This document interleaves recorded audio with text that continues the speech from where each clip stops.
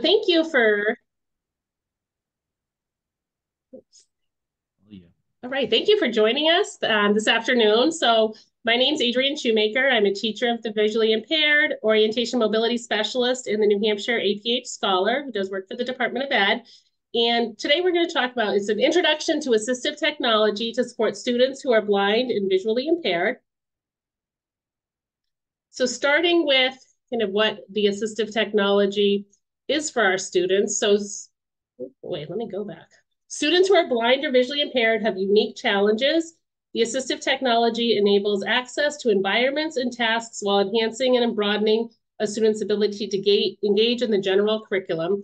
So the school team must consider each student individually to determine what assistive technology will best support the student.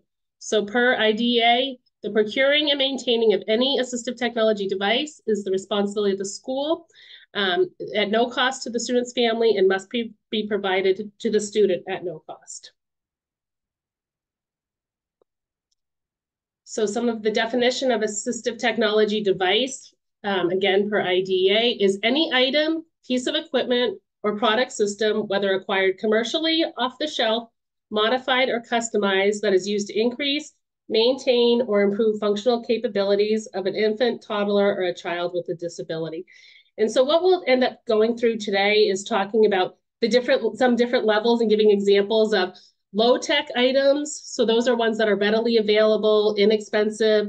They typically don't require batteries or electricity. Then there's going to be some mid-tech items. So devices that are usually digital and may require batteries or another power source. And then we'll cover some high-tech items. So those are devices that are typically computer-based. They're likely to have sophisticated features and can be tailored to the specific needs of an individual student. We'll also go over some places where we can obtain some of these devices that I'll be sharing with you. So one of the first places is through the American Printing House for the Blind. So students who meet the definition of blindness, function at the definition of blindness, or meet IDEA's definition of visual impairment can be registered on the American Printing House for the Blind federal quote account. So these students are eligible to receive products from the American Printing House for the Blind through the New Hampshire Department of Education Accessible Educational Materials. Some of the other products that I'll share today are ones that you can borrow through AT and NH, which is assistive technology in New Hampshire. So the Institute on Disability is the lead agency for New Hampshire's statewide Assistive Technology Act program. The program has two major activity areas. So the first is being training, education, and outreach. And then the second is the assistive technology services, equipment demonstrations, and loans and refurbishing and reuse. So I included the atforall.com website there. And if we have time at the end, I can go over and show you a little bit about that website as well. So we'll kind of start with some low-tech devices first here, or low-tech materials. So we have adaptive paper. So all of these papers were from the American Printing House for the Blind. So first you have some just bold line writing paper. The second image shows bold line graph paper and also just raised line graph paper. So students who don't have any vision might benefit from, or would benefit from, the raised line graph paper. And then I've also worked with students who the lines make them dizzy. So that would be another use if a student's vision or is bothered by all the lines, just using the tactile graph paper can be really helpful. And then the third image there shows how you can use different tactile materials to actually aid in the graphing. So you can use like sticky back foam to place in the pieces. You can use just art tape. So different types of materials to make those graphs tactile. Another one would just be a bold line marker. So those 2020 style contrast pens, those can be purchased through Maxi Aids or through Amazon, and then just colored Sharpies. Go into tactile graphics. So APH has a tactile graphic image library where graphics can be embossed out. And they'll also show the Braille on them. So that's the first image. The second image is from a page in this science tactile graphics kit. So through APH, there's a basic science, earth and life graphic package. There's a tactile anatomy atlas, and then one on health education. And then there's graphics that as TVIs we end up making all the time for our students in conjunction with them. So this last image just shows a teacher student created one. So there's different textures. You can use, puff paint, foamies, anything that'll stick onto something and make it bump up. There's arrows with labels that could be in, the dark line, dark ink. Braille could be placed over it using the stickers. Okay. And then going into some more maybe mid-tech items would be a handheld magnifier. So this kit is available through AT and NH. So this could be borrowed.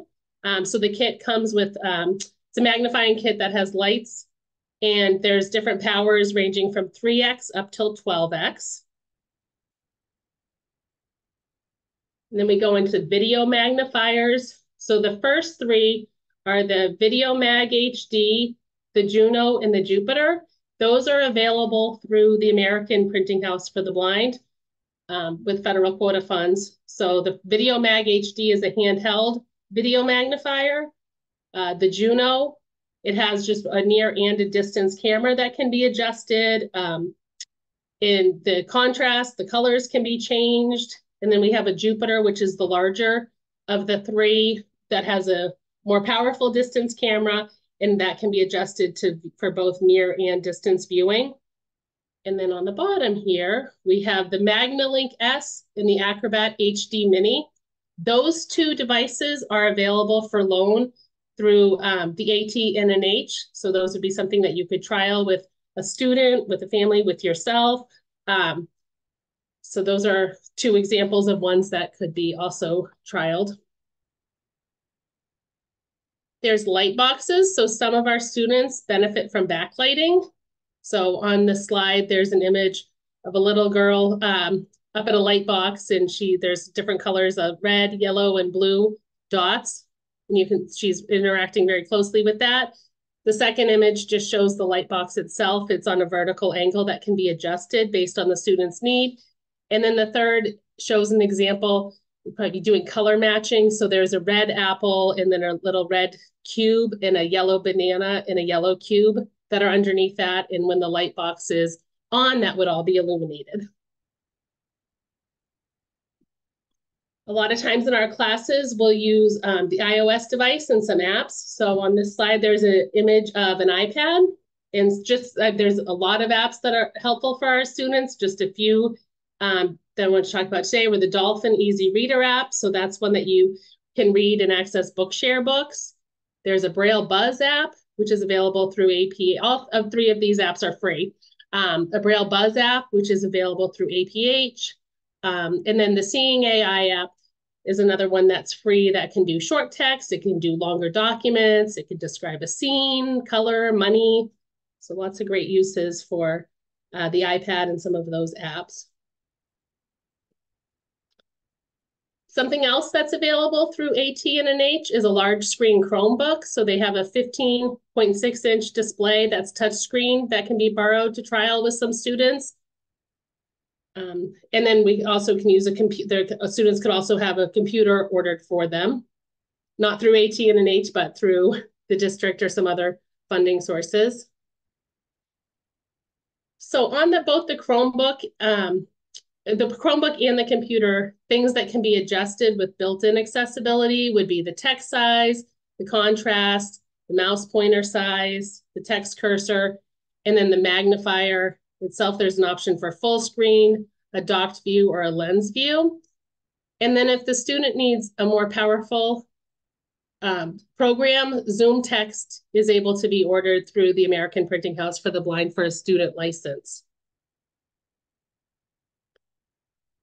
We'll talk about screen readers here. So the screen readers, it reads aloud all the content that's on a screen. So for the Macs or iOS devices, it would be VoiceOver. For Chromebooks, you have Chromebox. For the Windows-based, you have Narrator. And then NVDA is a free and open source screen reader. And then again, if something more powerful is needed, then there's the JAWS screen reader, which is also available for students through federal quota funds.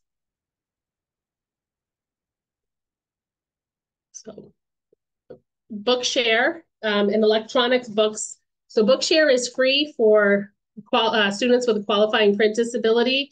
And many of our students, if not all of our students with visual impairments, would qualify for the Bookshare ebooks. So they're able to listen to the books with a high quality audio. They can see the text and follow along with word level highlighting if they have vision. They can adjust the reading speed, the font, and the color. They can adjust the font size, and then they can also pair it with a device and read it in Braille if they're unable to access it visually. You can get trade books, textbooks. So that's an incredible resource for our students and our families. We go into some large print keyboards. So the two examples of the keyboards on the left, one on top of the other, there's a large keyboard that has the numpad attached. And then there's a smaller one underneath it so you have the yellow background with black letters, and then the smaller one below it has black background with white letters. It's important to kind of determine what our students see best when we're going with a large print keyboard. And then, so you can buy an external keyboard or a Bluetooth keyboard to pair with their devices. Or I found another way that's really easy is to just modify an existing keyboard that they might be using. So with that, you can order the black background with white letters, white background with black letters, or yellow background with the black letters to just stick over whatever keyboard they have, either if they're using a Chromebook at school or if there's another Bluetooth keyboard that they might have in district that is paired with their iPad. We have an abacus, so that's a manual calculating tool for adding, subtracting, multiplying, and dividing. And then we get into some other adaptive calculators. The two that are shown here, one's a talking calculator, and one is just one that has large keys, and both of those were available through MaxiAids. We have large print and Braille rulers. So these three are from the American Printing House for the Blind. So we have the large print Braille toss-away rulers. In the middle, there's a flexible ruler that has both large print and Braille on it. And then at the end, there's a 1-foot Braille ruler. And there is also a slide, so for accuracy and measuring be used.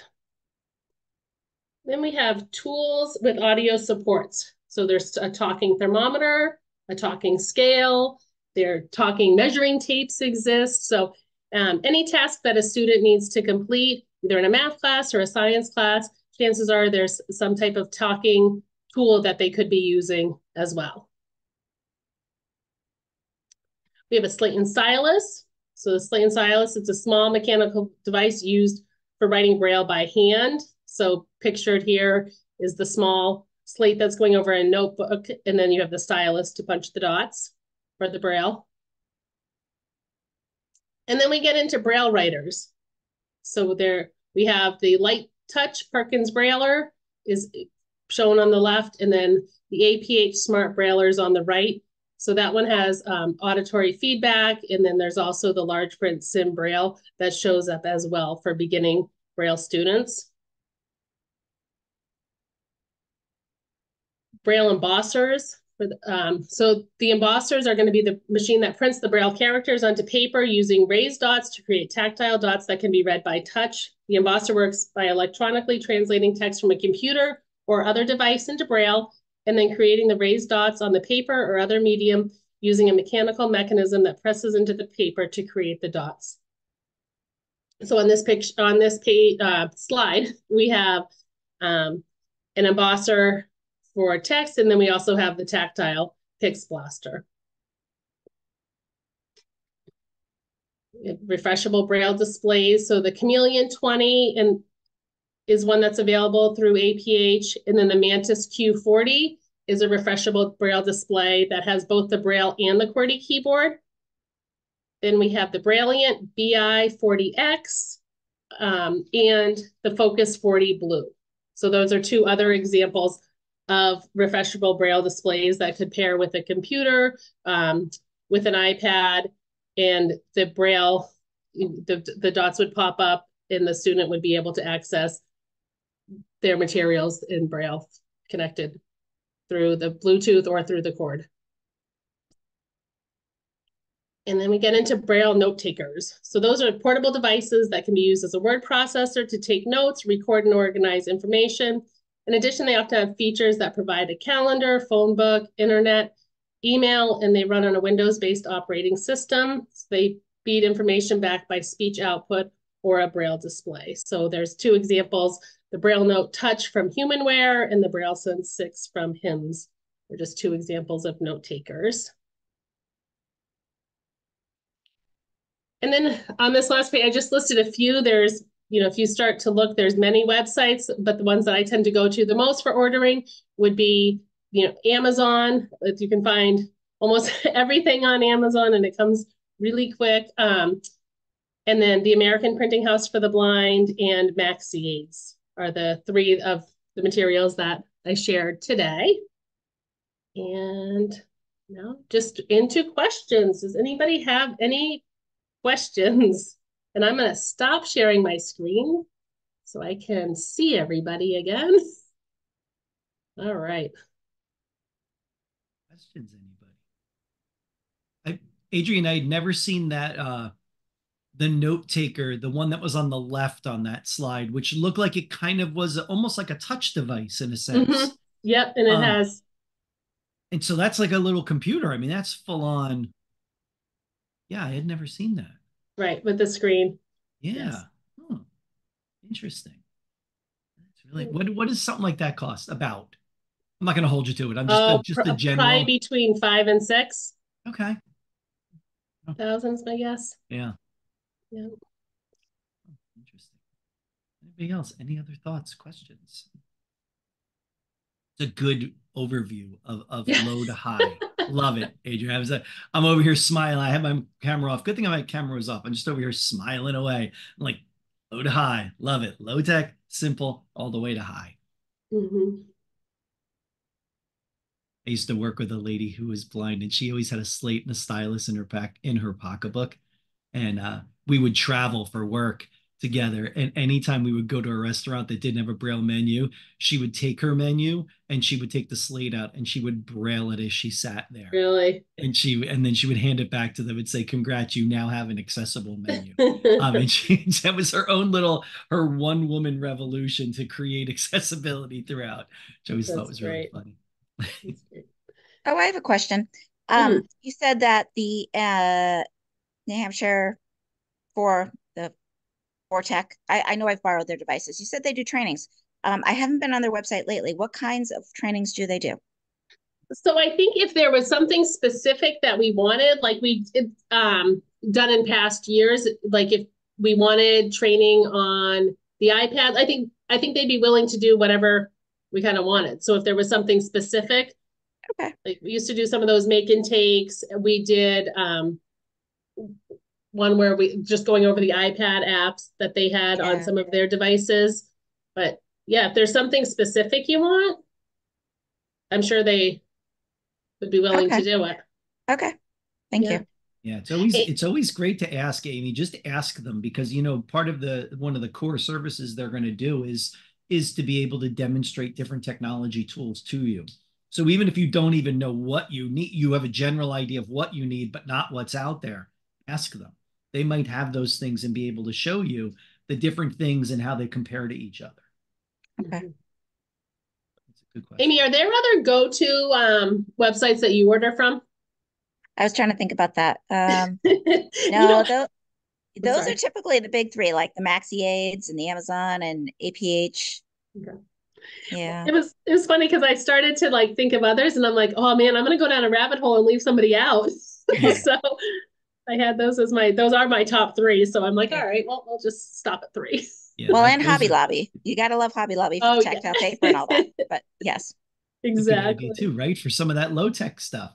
Yes. Right? Yeah, I think it's a great idea. Think about how can you again creatively acquire some of that stuff. And I think that's a really good point, Amy, that idea. That's what makes Amazon so good for some of this, because you might be able to get things that are not necessarily marketed as tools for people with disabilities, but it's the pieces you need in order to make something for yourself. And so I think that they give you some nice options there. So, and the dollar store. Yeah. Dollar store. Oh, don't even, I can go down that rabbit hole for hours. The dollar store, of course. But it is a lot of those tactile graphics ends up being things that we make in the moment. So then it really mirrors exactly the paper that the student's given. Right. Too. Like, so. Paige, can I put you on the spot? Sure, go ahead. What's the question? So no, just as a user of things, what are your thoughts on, just either different assistive technologies or? I think honestly, the internships really kind of showed me a bunch of things, and it's like you're looking at little pieces like they have like APH has like a tactile map of the US, right? I never knew that was a thing. Like I'm finding out about all these little things, and I'm like, where was this? I needed like even little apps for O&M. I'm learning about all these things, and I'm like, where was all this when I was a student? But it just keeps kind of revolving, and it's crazy. Yeah. Great point. It does. It's really it's neat to think back. Like, I feel like, I don't know, I was thinking of this today. So I've been, doing it for 15 years now, and just even how things have changed from kind of when you first start out as a teacher. Yeah. And it's exciting that there's always something new, but then there's always something new. Something new, right? Exactly. So, let's see. Emily, had you had a question? I might have cut you off.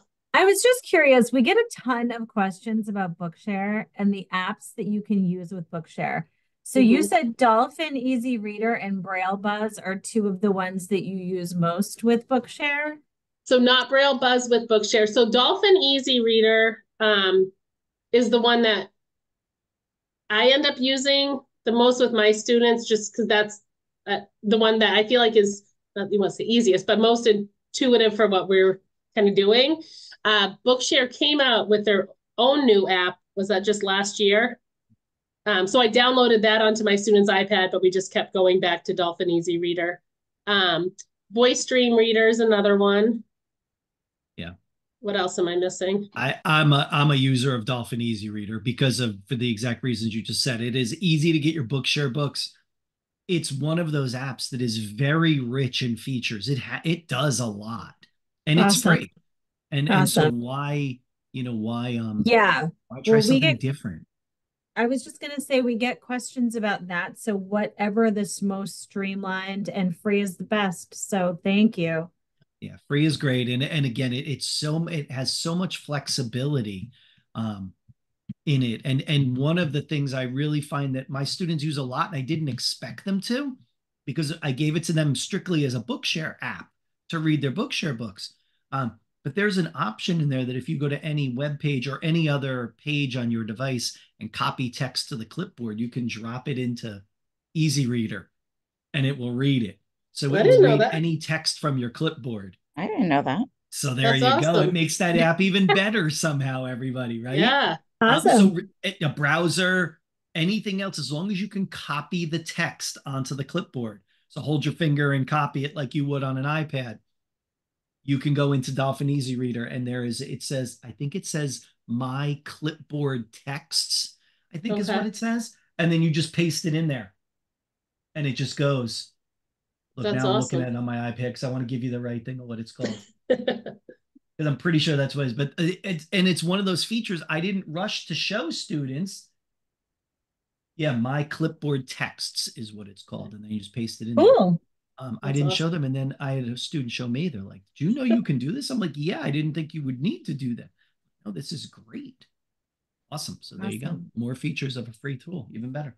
And then does it change to like whatever they made their visual settings?